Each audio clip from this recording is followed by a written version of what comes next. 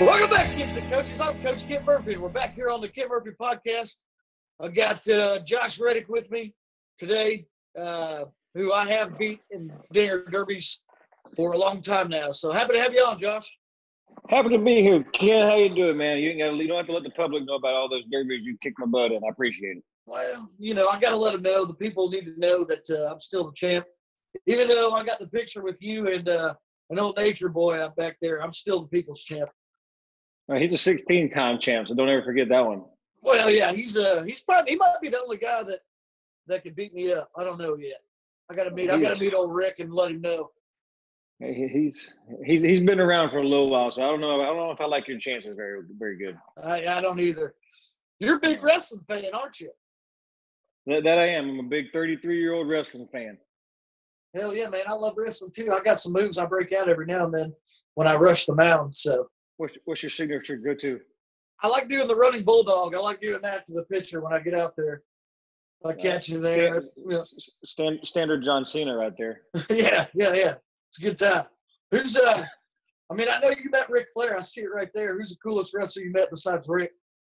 Oh man, gosh, they're all pretty good people when you hang out backstage. But the one person I think that would kind of stand out that really kind of wowed me was unfortunately he's not with them anymore. It was like Big Cass and Enzo Amore, former tag team champs. They were pretty awesome because they were huge baseball fans, and it was kind of funny because I didn't really like their gimmick at first.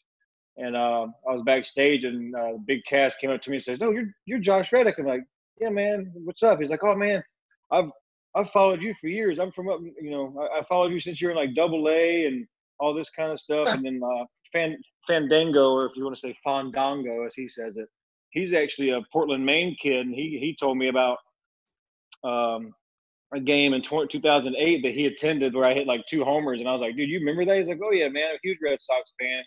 I grew up going to Portland Sea Dog games all the time, so it was pretty cool to see those two actually follow my career before I got to where I was." So you finally got to meet your only 2 fans. That's pretty cool.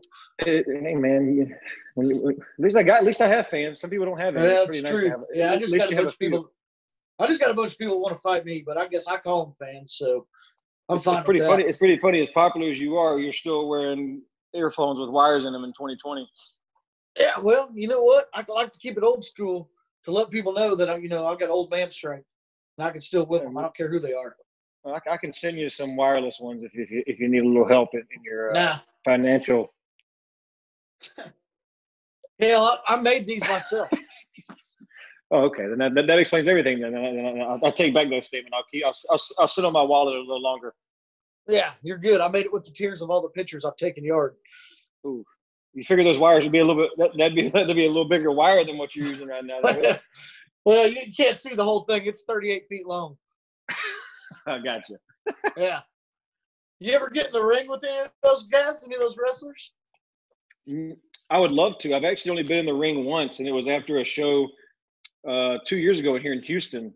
And I've tried to make something happen with them, whether it be during a show or before a show, to kind of interact with them and kind of be a part of a storyline. But I guess I'm not cool enough, which makes a lot of sense because I'm Mr. Irrelevant in the world of baseball and everything else in life. So one of the security guys in Houston actually let me through there. So it wasn't even a guy who was associated with WWE. The show was over, and he goes, "Hey man, you want to get in the ring?" I was like, "Well, hell yeah, I do." And I got up on the ropes and did all that stuff on the ropes. And so all those guys in WWE never really gave me that shot. So I guess I'm past my prime in that one too. Well, you get there. I mean, it's still time. Hell, Hulk Hogan's still wrestling. He's like 90. He'll be fine. I got a chance. If this quarantine 2020 stuff keeps on going, I might have to get a little side job and see what I can do. I mean, we all are, man. I'm going to start – I don't know what I'm going to start doing, man. That corner's looking pretty tasty right now, I guess. It's getting rough out here. You might have to consider being a right fielder if this quarantine keeps going. No, I would never do that. I'll just continue to punch myself in the face if I turn into a right fielder. See if I can make money that way. Yeah, you probably could. What have you been doing during the You'd punch yourself in the face once. Yeah, Not much, man. I got I have 2 6.5-month-old twin boys. My wife and I kind of just hang out at the house. We have 50 acres here that we kind of roam around on. So we have our space to not really worry about seeing a whole lot of other people. So we kind of do their little thing after they're done napping. We work on their stuff. They're rolling over, they're crawling, and if we go on walks we go on walks. You got them boys hitting dingers yet? Not yet. So when they get the standing and walking part, we're starting to work on that. But don't think I don't have their bats and balls ready. We have plenty of bats in their playroom with some baseballs and wiffle balls ready to go. They got all their equipment. They got the uniforms ready. And so as soon as they can do that, I'll be flipping them the old soft toss. You ever get out there on that 50 acres and just start seeing how far you can bash one? Because I can probably take one all the way off your property. You could probably go corner to corner. I would imagine. Probably not just front corner. I'm thinking front to back corner for you. But no, not yet. Since this whole thing has kind of happened, I've kind of put baseball. I wouldn't say on the back burner because you can't really just sit around and do nothing. But I have taken the time to kind of rest and let the body relax, because as soon as this stuff does kick back in, and well, I guess not. You jog a lot, so for me, I have to do a lot of running. Yeah. So I kind of try to relax the body a little bit, and once it gets back in, I'll get the training intensified up a little bit more. And but no, not yet. I haven't really tried to see how far I can hit it. I imagine I can hit it pretty far. Yeah, I mean, you got to. I don't blame you. You got to get that cardio up so you can run from the dugout to the batter's box and then right back to the dugout. Those right turns are tough, man. Yeah, those short right turns are tough. You play. So you play in you play a lot of right field. I got to ask you, have you perfected my janitor throw yet? That's one thing I've never really been able to do, and I'm as accurate as I may be throwing normally. I feel like if I did the janitor throw, I might be chunking it up into the seats, and I don't want to be hurting anybody because I can throw it pretty hard. But you played. I read that you played some shortstop growing up. I did. I was a shortstop until I was 18 years old. Why'd you switch from a great position to a dumb position? My high school coach, my junior year, it was a new coach coming in, and he said the first time he saw me play, he said, "You're never going to play infield for me, so you might as well just go out the outfield." And I said, "Well, why is that?" He goes, "Well, one, you're too fast, and two, your arm's too strong." And I looked at him. I go, "Well, Rafael Percal is one of the fastest guys in the league with the best arm in the league, and he plays shortstop every day." And that didn't matter. So I wouldn't play right field and center field, and the rest is history. So can't really be mad at him. Yeah, no, I ain't mad. I mean, I probably would have fought my coach if he said that to me, because I'd be like, "I make the rules around here." Well, I don't think I'd have one of those if I was a shortstop. No, that's a Gold Glove back there, baby. That's one of them. I got one of them. I got respect for that. I'm not gonna talk shit about a Gold Glove. Hell, I love it. Heck yeah. Have you ever gotten to a game to pitch? Have they ever let you go in and pitch? Hell no, man. You know how many times I've lobbied to be the pitcher in a blowout game? And yeah. I'd do it all the time with AJ Hinch. He would I told him if we ever scored like 20 runs, that would be my opportunity. He looked at me and said, "Okay." And then one day in Toronto, I think it was it 17 or 18? I can't remember.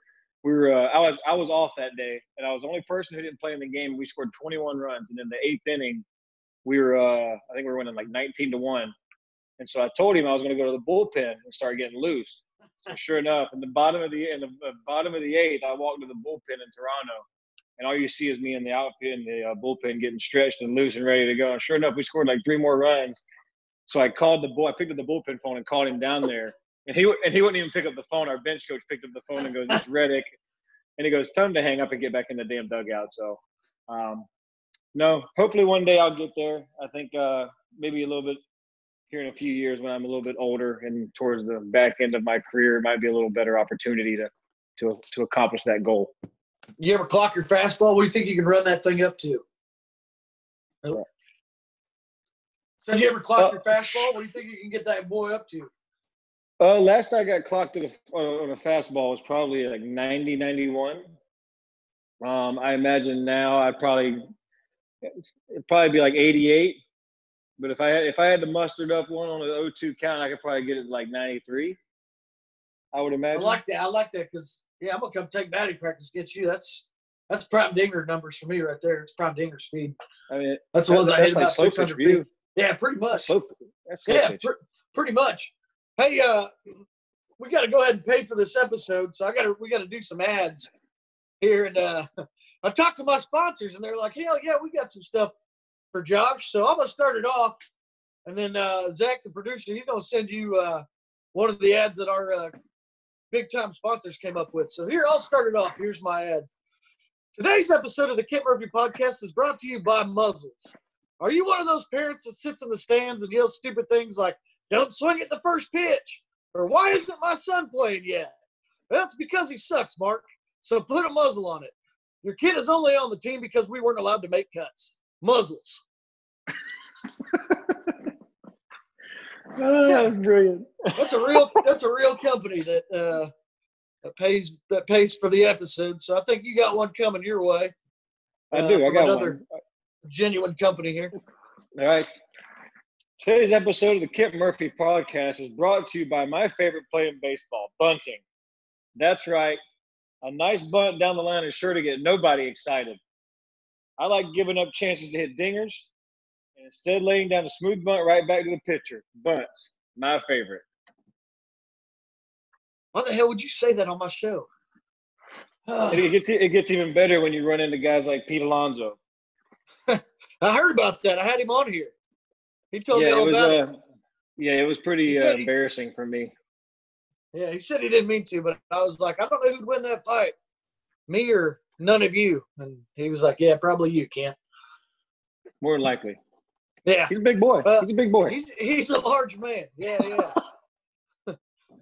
I got another ad here I'm going to read. Today's episode of the Kent Murphy Podcast is also brought to you by the janitor throw. We were talking about that earlier. Are you a lowly right fielder like my guest today? Well, there's only one thing that'll save you: perfecting the Kent Murphy janitor throw.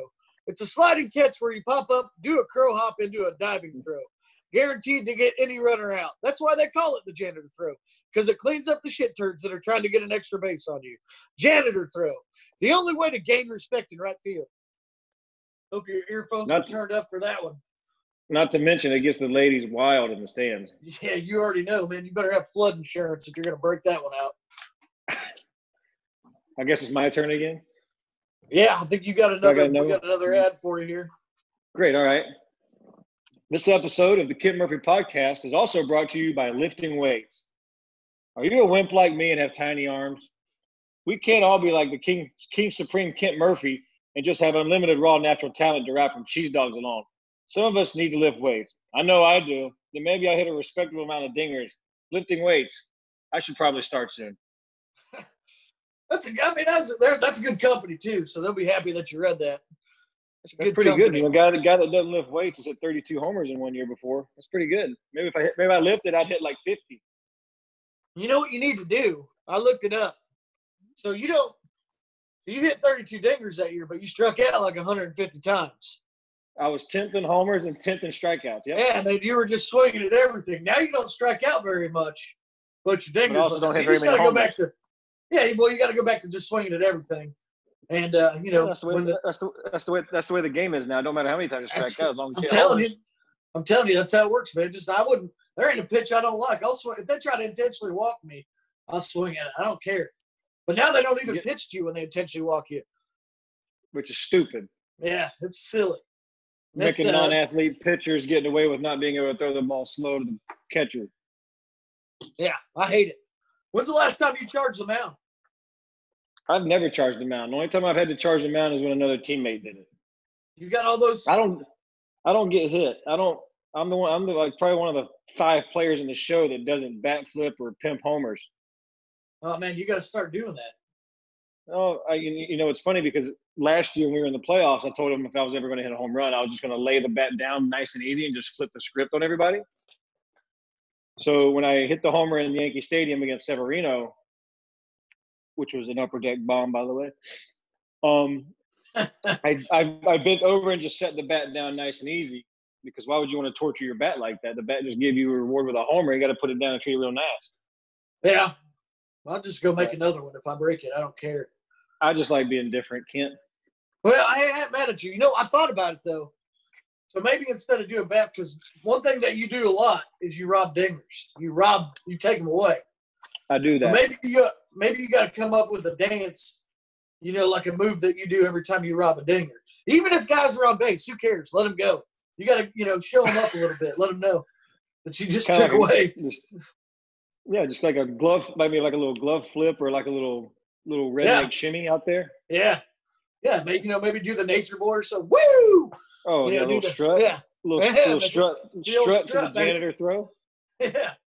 I've been like talking to the pitchers trying to get them to do a strikeout dance. I think you should do a Robin Homer's dance. I think we should have celebrations all over the place. I mean, the way the game's going, that could be happening very soon. Yeah, it ain't gonna speed up the game or nothing, but at least help people get excited about it. Yeah. Who cares about speed? Who cares about speeding up this damn game? But with all these wrestling moves, I think you ought to start charging them out some more. Well, if I was ever in the situation to get hit, I think they're all too scared to hit me. To be honest, when you're hitting ninth, you don't really want to be hitting that guy. He's the one he's your sleeper guy who might be a little crazy. So, and I think so. I think with my wrestling experience from going to events, playing video games like I did with wrestling, I think they're really scared and nervous about all the variety of moves that I can really pull out on them. I can put you in a submission move, I could put you in a power move, or I could just be quick like a spider monkey and come at you real fast. Hey, I'm in, and plus you have the WWE belt, don't you? Oh, I have pretty much 89% of the WWE belts that they have. Yeah, I think you should start wearing those to bat, just so people know you're the damn champ out here. Wear it to the box, have the bat boy come get it from you. Yeah, step in. Yeah, set it down. Yeah, here, take it. Yeah. I think that's the play right there. I'm in for that. Anything that can help market yourself is better. I agree. So you from Georgia? Were you a Braves fan when you grew up? Big time. South Georgia, Savannah, around the Savannah area, small town right above it. Big Braves fan. Team in the 90s. They were. Everybody talks about how great they were, and you hear about guys like Chipper Jones being a lot of guys' favorite players. My favorite player back then on that team was David Justice and Ryan Klesko, which is two guys. I was a big Klesko guy myself. I was a huge Klesko fan. Oh yeah, he let it eat in the box, didn't he? He didn't leave. Yeah, well, yeah, he would do that swing where he'd get into one, he'd leave his arm up like that. Yep. That was badass, man. I love that. Heck yeah, I'll never forget where I was today on the '95 World Series win. Yeah, never. Justice could run into some too, though. Justice could run into a few. Oh, 100%. Yeah, McGriff used to run into some. The crime dog, DAWG. Yeah. You had old Otis Nixon out there running around center field. Jeff Blauser. Yeah, Blauser. Lemke playing in the infield. Mark Lemke. Yeah, Terry Pendleton. Yep. He stole an MVP award, but he was pretty good, I guess. Snaked it. He snaked it. Yeah, man, that racing. You got to give it to him. If you're the team of the decade, you got to give at least one MVP to those guys. Hey, I'm with you. You think you could hit a dinger off that pitching staff? Oof. I think I'd have a better chance hitting a dinger off a guy like John Smoltz than I would like a Greg Maddux or Tom Glavine. Yeah. Maddux was unbelievable. Yeah, Maddux, he only threw like 82, but for some reason nobody could touch him because he was he could put it wherever he wanted. It moved that much. About 10 feet. I probably would have hit 100 dingers, but that's because, that's who I am. Yeah, that's what you do. That's probably. Do you think that's the best pitching staff ever? 1, 2, 3. It's up there. If it's not, it's definitely up there. I think deep down as a Braves fan for sure. They had Steve Avery, and then in the 4 spot, and Kent Merker for a little while, right? Kent Merker, Russ Ortiz came in on the end of it, I believe. Yep, for a little bit. Ortiz. And then they had Mark Wohlers in his 1-year wonder, where he was just completely dominating. And then Javi Lopez started hitting 50 home runs for no reason. Fun fact, that's the bat model I swing, Javi Lopez. Is it really? Yep, yeah. I-13L. There you go. He hit like 50 home runs with it 1 year, so maybe you should start trying to do that. I did. I hit 32 with it 1 year. I told you if I hit the weights, I might hit 50. Yeah, or just start swinging at everything again, man. Might as well. Yeah. Hey, get paid. So I gotta ask you if you remembered when we was out at spring training a few years ago, and I was out there with Hank, my old buddy Hank. Yep. And your boy made us do the foot race down right there in Old Town. Gotcha. Hank's trying to say he beat me, and I just need confirmation that I beat him. I think you beat him by like 15 feet, didn't you? There we go. Yeah, actually, by a good margin. I think he whipped my butt, but that's because I was ready to fight him, and I didn't know we were running yet. Well, I think we'd had a few cocktails that night too. So I think we did. Yeah, we were out there. Our memory might be a little wishy-washy on that one. We're doing a little bird dogging that night. I mean, it wasn't for the weak of heart. No, sir. We were in a good time out there. That was a great time. I think you slept on my couch till about 3 in the afternoon that day. Yeah, I did. Yeah, I sure did. Yep, and I'm also, as it turns out, as you probably know, I'm the world champion snorer. Yo, gosh, you definitely let that eat on the. Like I said, I do everything to the max, man. I win at everything. So you definitely didn't half-ass anything those days you were out there. No, man. We had about 9 million pizza rolls. It was pretty good trip. Pizza rolls. God, I love those. Hey, man, we got to get going here in just a minute. I need a prediction from you. If they get this season going, how many dingers you going to hit this year? I'm saying you can do 85. I'm thinking 42. 42. Okay, you heard it here. Guaranteed Shortened 42 season. dingers. 42. Yeah, well, that's a good point. And I think you could probably rob about 38 of them. I'm thinking, that's a fair number. You know what? Hell, just rob 40. You'd be the first 40-40 guy, but not with stolen bases. You'd be doing it with dingers, hitting dingers and taking away dingers. And probably still wouldn't win a Gold Glove. Well, you already got one. Stop being greedy. I got a better chance though. Mookie's out of my league, so I got a chance. Yeah, he moved over to the good side where they don't have DHs, and the pitcher actually has to play the whole game. No comment. Hey, Josh, thanks for stopping by. Everybody, thanks for listening to the Kent Murphy podcast, and we'll be back with another guest another time. And until then, hum that thing in there, baby. I'm Kent Murphy. Danger.